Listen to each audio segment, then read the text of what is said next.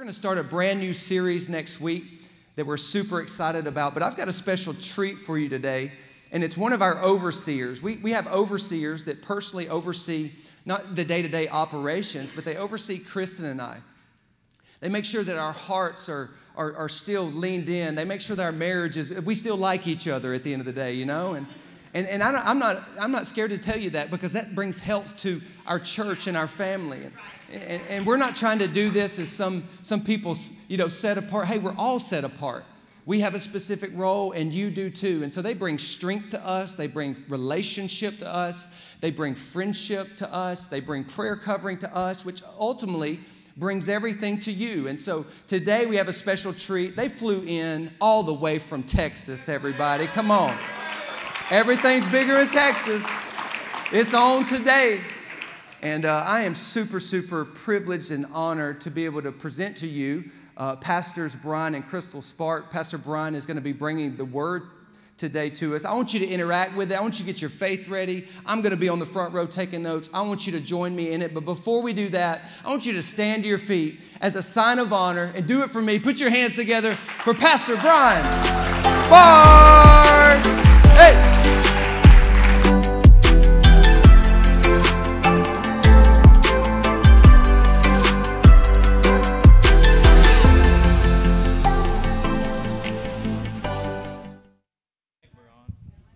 I think we're on. Holy Moses. Y'all doing good today? Palm City Church. What a cool name. Cool pastors. Cool church. Cool worship. Cool everything. It's good to be in the house today. I'm excited to be with you. It is an honor for me to be here with you. Y'all are just finished 8 months of being a church. We just finished 8 years. Come on, we're just a little bit ahead of you, and God is good. And I'm telling you that you're in the room of something special. And the Bible says, "Don't despise the day of small beginnings." And I'm just telling you, like you're going to need more room. You're going to need more services. You're going to need bigger buildings. Because when you have a passion for what God is doing, and you have amazing people carrying that passion, the building can't be big enough. And so I think God's going to do some great things, and I'm excited to just be a part. And so I have my lovely wife on the front row with me, and we don't always get to travel together, but we are this week. I asked her, I was like, hey, would you just come with me? And so we flew in yesterday, had some good seafood, and then we're flying out a little bit later. So I actually do have a picture, an old picture of my family. My wife asked me this morning if I did this, and so here's my family. My son is now 16, 6'2". But I don't even think of pictures. My daughter is 17, out of braces, but this is the only picture that I had on my phone. So I don't Instagram, because I don't think about taking pictures of my food, because I eat my food. So anyway, so I'm really I have to remember to take pictures, or else I miss things. I like being in the moment. And so my church, One Church, welcome, sends their love, and just thank you so much for having us today. I'm excited about preaching God's word. I've got 35 minutes, so I got a long way to go and a short time to get there, but we're going to say what they can't be done. Amen. And I do have a saying at our church: a quiet church is a dead church. And we're not a dead church, amen? The Word of God deserves response, in my opinion. So you can say amen. You can say that's good. You can say preach, white boy. You can say whatever you want. Just don't cuss at me. It hurts my feelings, okay? So come on, can we give it up for your pastors? Yeah, come on, give it up for your pastors.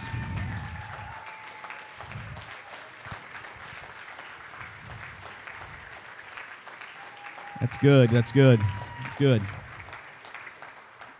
I think anybody that would leave a secure job, the place that they know, to move to a city to plant a church is deserving of honor. And so never forget that. October is Pastor's Appreciation Month. If you don't know that. Some of you are like, oh, I didn't know that. Yeah, it's a real thing. Look it up. And, you know, the way pastors feel appreciated is large checks, Holy Ghost handshakes, just $100 bills in their hands. So love on your pastors this month because they're deserving of it. Amen? All right. Matthew 5:13 through 16. Matthew 5:13 through 16. I feel like I got a word for you today, and so I hope you lean into this. The Bible says this: you are the salt of the earth. Somebody say salt. But if the salt loses its saltiness, come on, tell somebody next to you, say, stay salty. How can it be made salty again? It is no longer good for anything except to be thrown out and trampled underfoot. That does not sound good. You are the light of the world. A town built on a hill cannot be hidden. Neither do people light a lamp and put it under a bowl. Instead, they put it on its stand. Now, I love this so much because I love this passage of Scripture, but I've never noticed this until recently. Notice the Bible says that it puts it on its stand, meaning this, that you have a stand. You have a platform. God has put you in a place of influence somewhere in your life. It may be in your workplace. It may be in your neighborhood. It may be in your home. It's in your local grocery store, at your favorite restaurant. But I'm telling you that God has put you on a stand. And the goal for that, you being on that stand, is for you to be a light in the darkness. And it gives light to everyone in the house.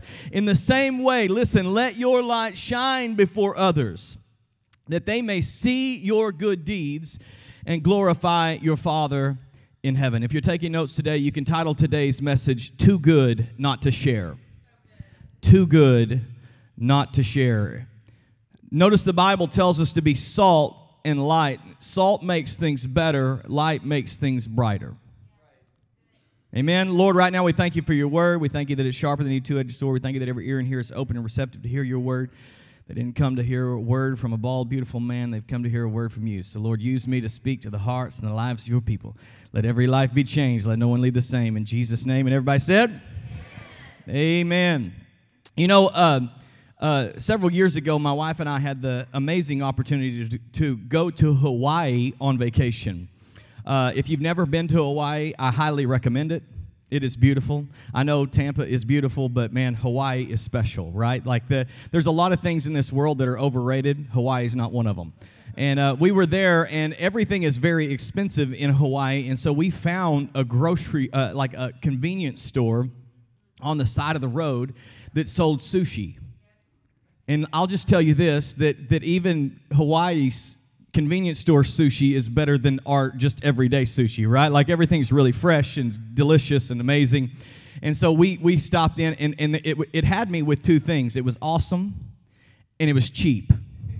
And so I was like all in, right? So I'm sitting, we're checking out, we're getting a bunch of different things, different sushi rolls and everything. And I look over to the right-hand side, and I see a bag of, it looks like a bag of chips, but instead of like Lay's potato chips, it says shrimp chips.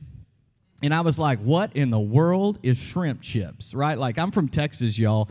We don't have shrimp chips in Texas. And so I look over, and I ask the lady, the nice Hawaiian lady that's checking me out, I said, excuse me, ma'am, what are shrimp chips? And she looks at me in shock and disbelief and says this, and I quote, brah.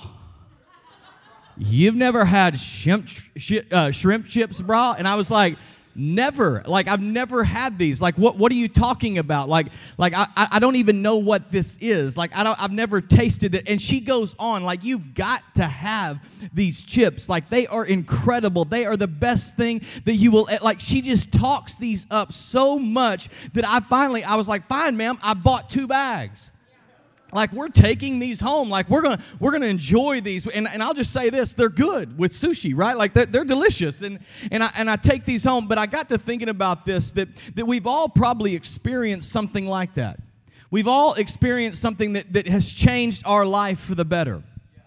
Right? Like we eat at a restaurant and we can't wait to tell our friends about, like, have you ever eaten at this restaurant? Like, you've got to try this place. And when you hear that they have not tried it, you're like, you've got to try it. Like, you've got to go here. You've got to try this place. Or you're sitting there and you find a product that helps you in your life. And you're like, man, have you ever had this product? And you share that with your friends. You tell everybody about that. Or you find a TikTok recipe that actually tastes good. Some of you old people are like, what's TikTok? I only know because I have teenagers, okay? But TikTok recipe that makes everything like, and it turns out exactly like you thought it was supposed to turn out. It's beautiful. It does not look like a mess. And you're like, man, this is incredible. You've got to try this. And I began to think about this, and I want to ask you this question because I asked myself this question. Am I as good at sharing my faith as I am about sharing recipes? Am I as good at sharing my faith as I am about sharing my favorite restaurant? Am I as good at sharing my faith as I am about sharing a product that has helped me or changed my life? And I think that if we want to understand what's on God's heart, we must understand that on God's heart is people. And if people are on God's heart, then they must be on our heart too. As Christians, the goal is not to get saved and just go, okay, we're good. We get to come together and worship God together, because if that was the case, guess what? As soon as you gave your life to Jesus, you would go to heaven. But that's not the goal. The goal is to be a light in the darkness, to be a city that's set on a hill. Come on, to be salt in the earth. Like God has called us to make a difference in the earth around us. Luke 19:10, it says this, "For the Son of Man came to seek and to save the lost." It's exactly what Jesus didn't come to set up another religion. He came to seek and to save the lost. A recent study that I read that kind of birthed this entire message was this, that 53% of people have never and may never go to church. 53% of people have never and may never go to church. And when I read that, I began to think, man, you know, church has changed my life. Like church has changed my life. Like I've been healed in church. I've been restored in church. I've heard the word of God that has changed my life in church. Like I've encountered the presence of God. And sometimes, you know, life happens and you might fall away from church, but most of you in this room know exactly where to go. Like, man, I need to get back into church. Like I need to be a part of church. You have a place that you will go, but 53% of people do not know where to turn when trouble hits, when crisis hits, when things get hard. They don't know where to turn, and something that we take for granted, they don't even know about. 53% of people out there don't know about what's going on in here. Like hope, we're hope dealers. Like God's changing lives. Marriages are being restored. And for all you businessmen out there, if I were to tell you this, that 53% of people in Tampa would never hear about your product. Like they wouldn't know about your product. They wouldn't hear about it. They would never walk through the doors of your store. Most businessmen immediately would put a team together and go, how can we reach that 53%? Like, I'm not taking no for an answer. Like how can I get, it's not like, well, I guess that's just the way it is, brother. Like, that's not what we do. Like, you would immediately go into action and go, how can I get our product in these people's hand? Because no is not good enough. And I would just say this, that if a businessman would go into action to make more money, come on, we got as a church need to get into action to reach people with the gospel that changes lives. It's too good not to share. The gospel is too good not to share. I honestly believe that whenever you see an empty seat, you should automatically think, God, who can I bring to sit in that seat?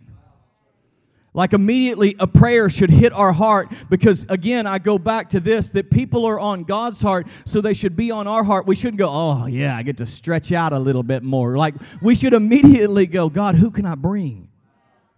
Like who in my neighborhood, who in my workplace, who in my at the convenience store or the grocery store, who can I bring? And I'll just tell you this, I will speak on behalf as an overseer of your pastors and say this, I promise you, you will not run out of room. As long as you bring people, they will add services, they'll build bigger buildings, they will do whatever it takes to reach your friends, your neighbors, your co-workers with the gospel of Jesus Christ. Sometimes people go, well, I just like the way the church is. Like, I like the size that you can fall in love with something that God's not in love with. Because as long as one person out there does not know the love of Jesus, the church is not big enough. As long as there's one person out there that needs to hear the hope that you have heard and has changed your life, the church is not big enough. A couple of ways that we share our faith is we share our faith through relationships. Like relationships are the way that most people are not going to hear about, their lives are not going to be changed by someone preaching on a microphone on a street corner. Their lives aren't going to be changed by a picket sign. Their lives are going to be changed through relationships.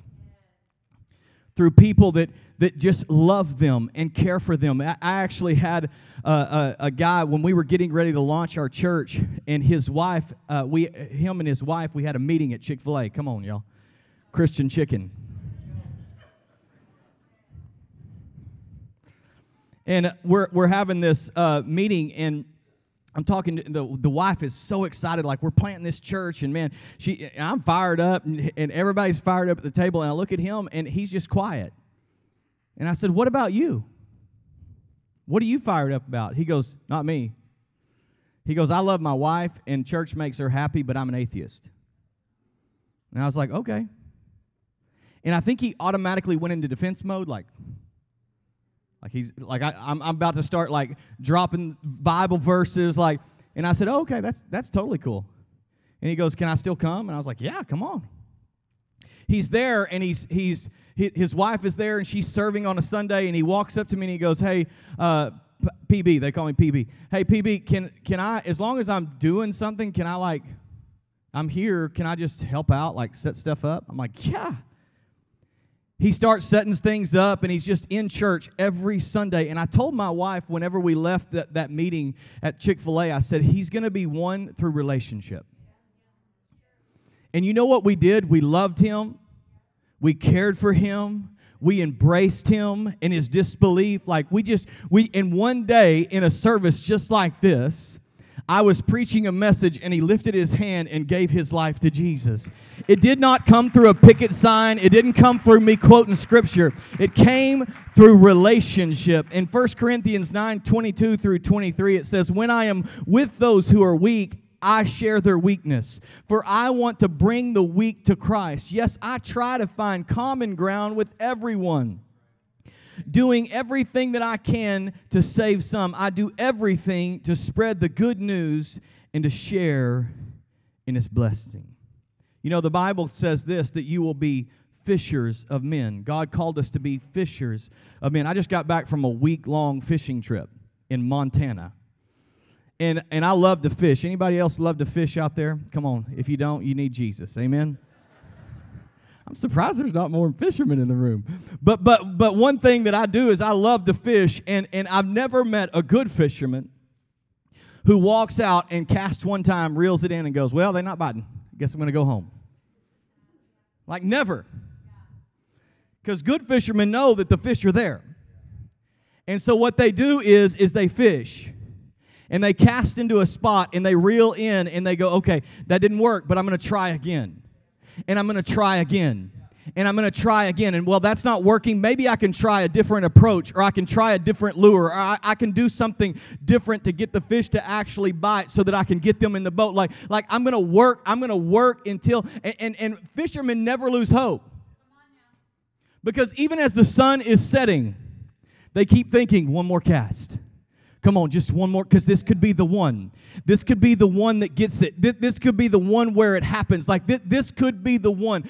Full of hope until it gets dark. Like we're going to keep casting the line until we catch something. And I will just say this. The Bible says that God has called us to be fishers of men, meaning this, that we should be full of hope. That it might not happen on the first invitation. It might not happen on the 50th invitation. It might not happen on the 1,000th invitation. But I'm going to keep casting the line saying, man, God, I know that one day they may say yes. One day they may come to church with me. One day they may be like that man that was an atheist and lift their hand and accept Jesus as their personal Savior. We have to share our faith through relationship, and it matters how you act. A recent statistic shows that 88% of Christians, or 88% of people, will become a Christian if they know a loving and caring Christian. But here's the sad thing, is the opposite is true. 88% of people will not accept Jesus if they know a mean, hateful Christian. Again, we're called to be salt and light. Salt makes things better. Light makes things brighter. Number 2, we share our faith because people need Jesus. These are the reasons why we share our faith. John 14:6. Jesus said, I am the way, the truth, and the life. No one comes to the Father except through me. You know, I don't know how it is here, but in the South we have two rules in the South that we've heard probably all of our life. There's 2 things that they say that you do not talk about. You do not talk about religion, and you do not talk about politics. Anybody ever heard those 2 rules? Come on. And I actually was thinking about that, and I would say this, that I agree with both. The reason why I agree with both, and you're like, wait, you're saying too good not to share, is because politics will not change your life, and religion will not change your life. So I'm here today telling you, don't share your religion, share your relationship with Jesus, because it's my relationship with Jesus that changed my life. It's my relationship with Jesus that healed me. It was my relationship with Jesus that restored my marriage. It was relationship with Jesus that broke addiction in my life. It's a relationship with Jesus. We're not here to push religion. We're here to let people know that you can have a relationship with the King of Kings and the Lord of Lords. Some practical ways that we can do this. Are you ready? I got to go. Number 1. 4 points for you and I'm done. Number 1, pray for the lost. Pray for people. You know, prayer is not like a spare tire. It should be our steering wheel. Like we should pray. It's like, well, I guess all we can do is pray, brother. Like we should pray first. I was a youth pastor before I was a senior pastor, and I did a internship program. And in this internship program, I just put out a challenge to these interns, and I said, hey, here's the thing, and I called it Take 5. And it was what I challenged them to do was I said, I want you to think of 5 people that you know that are far from God. And I want you to write them down in a place where you can see it every single day, and I want you to pray for them. Like, just pray for them. God, I thank you that you're bringing people into their life, that they're gonna hear a gospel, that their lives are gonna, like, just pray for them. Just pray for them every single day. We did this. I said, I want you to do this for a year. And at the end of a year, we pulled out all of those names, and 90% of those names were in church, actively serving God, in love with the house of God and serving God. Amen? And so that was amazing. But my wife had one name on her list. One name on her list that did not get into church, that did not give their life to Jesus. And she kept praying. She kept praying. I didn't even know that she was doing it. She kept praying. We have 2 campuses at our church, and she's still praying for this, and all of a sudden this young man's name comes up in a conversation. And my wife goes, oh, I've been praying for them. and the campus pastor at our other church says, oh, they're in church, they're on our serve team, they're serving God, they're in love. She prayed for that young man for 10 years. Can I tell you that your prayers do not go unheard? It may take years or decades, but I'm telling you, you just keep praying. We pray for people that are far from God because we know this, that God is faithful. So I'll ask you this question. What 5 people can you pray for? What 5 people can you pray for? Number 2, we need to recognize the opportunities God gives you. Recognize the opportunities that God gives you. Proverbs 16:9 says, in their hearts humans plan their course, but the Lord establishes their steps. And I'll just say this, that I think as people we are so distracted that we miss the opportunities that God puts in front of us. We are so distracted by our phones. Uh-oh. Oh, no, he didn't. Sally, get your purse. We're out of here.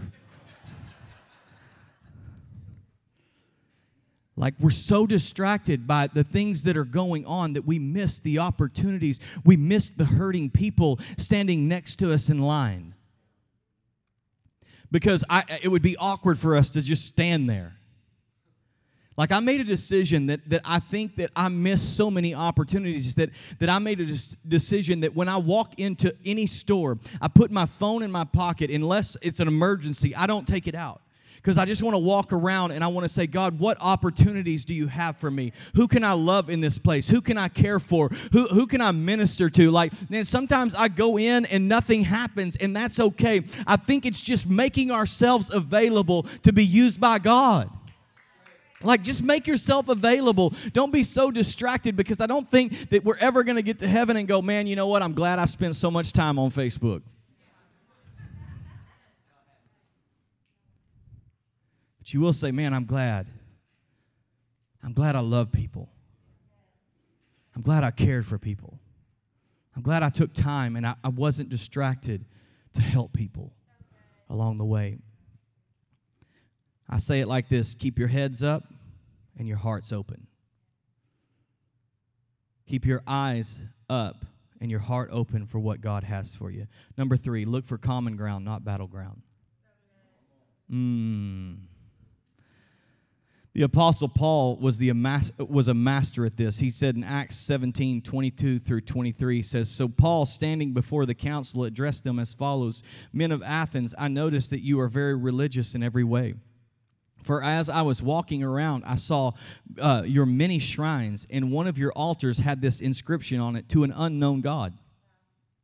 This God, whom you worship without knowing, is the one I'm telling you about. I love this so much because you notice this, that Paul's walking around and he's looking for common ground, not battleground. Like he's walking around and he's noticing that they're worshiping all these shrines and these different idols. Like he's seeing all this, and he could have picked a fight. Like, you're going to hell, you bunch of sinners. Like he could have done that. But he said, listen, I found some common ground. And there's a God that you say that is the unknown God. And that's the God that I come to proclaim to you today. Like, we have to find out as a church that I've got to be a person that I look for common ground. I don't look for battlegrounds. Like I think the church has gotten so good at letting people know that what we're against, that they don't even know what we're for anymore.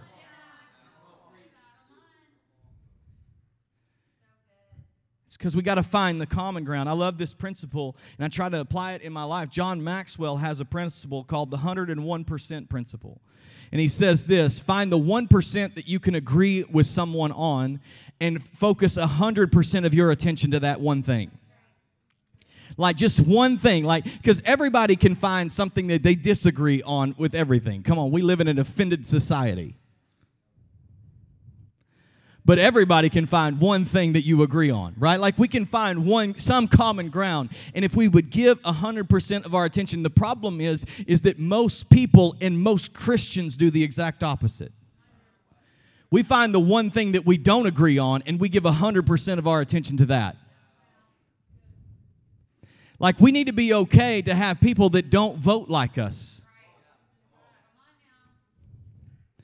We need to be okay with people that don't believe exactly like us. But guess what? We can give attention to this, that we serve a living God. Like I serve Jesus. Like we are so passionate about, like I found this, if you just let the Holy Spirit be the Holy Spirit, He's pretty good at it.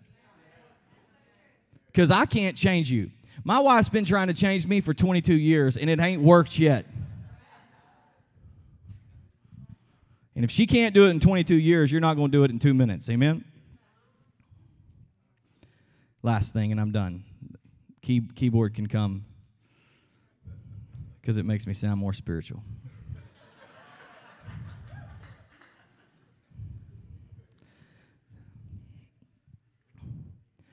You know it's good. You're like, man, I can smell lunch when the keyboard comes. Just breathe it in. You know He's done. You know He's done. You know He's done, Sally. You know He's done. He's nearly wrapping it up. Number 4. Remember that the lost are on God's heart, so the lost should be on our heart. I've said this many times, but it's so important, and I really want to drive this home. In Luke 19:10 again, it says, "For the Son of Man came to seek and to save the lost." You know, several years ago, I had a little dog named Rosie. And Rosie was a Chiweenie. For those of you that don't know what a Chiweenie is, it's a Chihuahua and a weenie dog mix. When I was growing up, we just called those mutts. But now we have fancy names for everything, right? And they charge thousands of dollars. You're like, dude, that's a mutt, man. Got a fancy name, so it's worth at least $3,000, yeah. But I had this Chiweenie, and she was a little bitty. She weighed 4 pounds, and so she was tiny, and she was my dog. I don't know why. She just attached to me. Like, she was just my dog. Like, I would carry her around. Like, I loved this dog. She didn't like anybody else. She was kind of mean to everybody else. Like, if they got too close to me, she'd go, like, just mean. She loved me, though. One day I came in, and it had been storming, and she didn't like storms, and I came in from work, and I opened the door, and I called her name, and normally she always ran to me, like immediately ran to me. And she didn't run to me. I'm like, that's weird. Maybe she's cowered in a corner somewhere, like terrified of the storm. So I go around, I'm calling her name, I'm walking all through the house, and there's like nobody, like that. She's not coming, like she's not around. And so now I'm kind of starting to get a little bit worried because I love this little dog. And I open the back door, and I call her name, and I realize that someone had left the back gate open. Someone being in this general area over here. Again, she loved me, but she didn't love everybody. And so I'm just saying there's a conspiracy going on here. And so I get a little panic, and I start calling her name, and I'm walking through the neighborhood. It's raining. I'm a grown man, and I'm calling, Rosie! Come on, let's be real.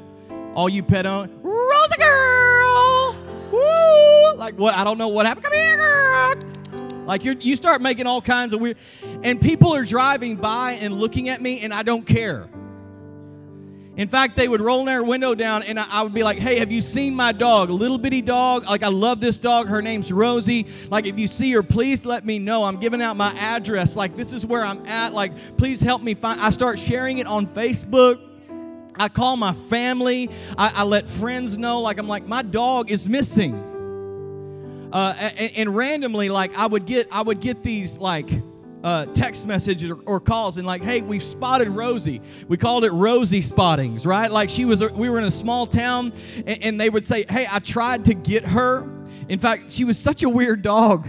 I'm going to take a little more time. I know I got to end, but I'm sorry. But she was such a weird dog that she was scared of everything, and my best friend went over to check on her, right? Like, went over to check on her one day, and he goes, hey, there's something wrong with your dog. And I was like, what do you mean? What's wrong with my dog? And he's like, well, she's running around on 3 legs, and she pees every time I try to pick her up. I'm like, no, that's completely normal. No, that's her normal. That's Rosie normal. And so every time somebody would try to get her, she would run from them, right? And so they would call me, and I would immediately drop what I was doing, and I would go to the area, and I would drive around with my windows down going, Rosie! Like, Rosie! Like I called out, and I would cry out for her over and over and over again. And this went on for weeks. And every night I would go to bed, and I would be worried about Rosie. And every morning I would wake up, and the first thing on my mind was Rosie.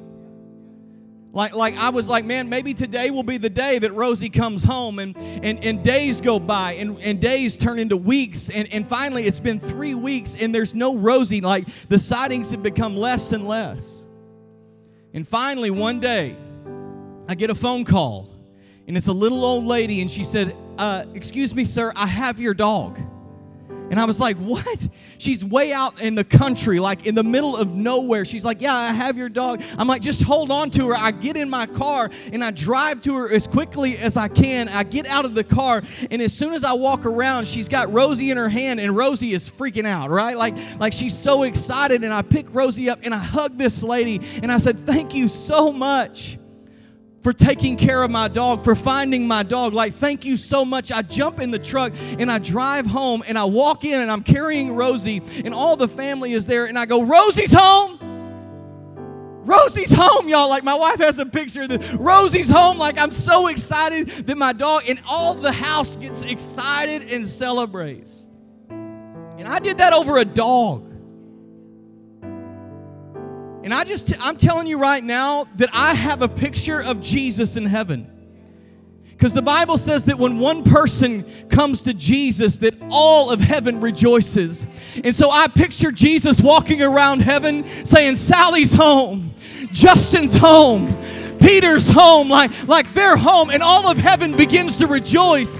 And can I tell you, church, that we get to be a part of the rescue mission. We get to be a part of bringing God's children home to Him. It's too good not to share.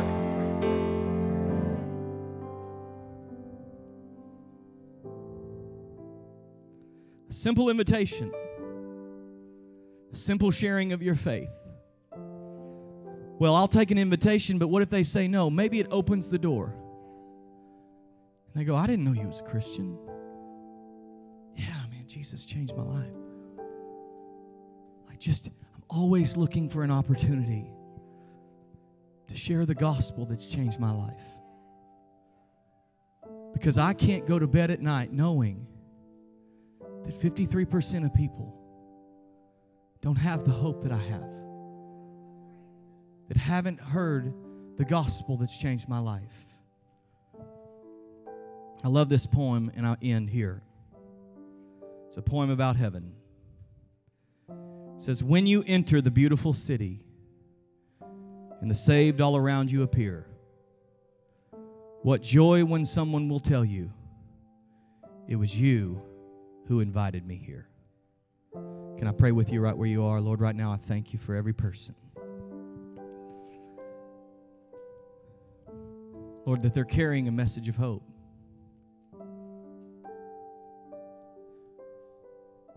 They're carrying a message of life transformation. Their lives have been changed forevermore.